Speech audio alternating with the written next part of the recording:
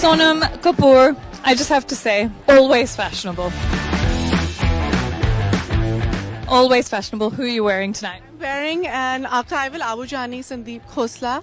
This is actually in the museum right now.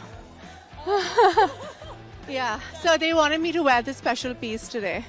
What do you think it sets? Like, it sets everything apart from the world, you know, because we've never had anything like this. And not only that, like, I've seen that it's at a world-class level. Like, it's extraordinary, and it's so intrinsically Indian, but it's also just international.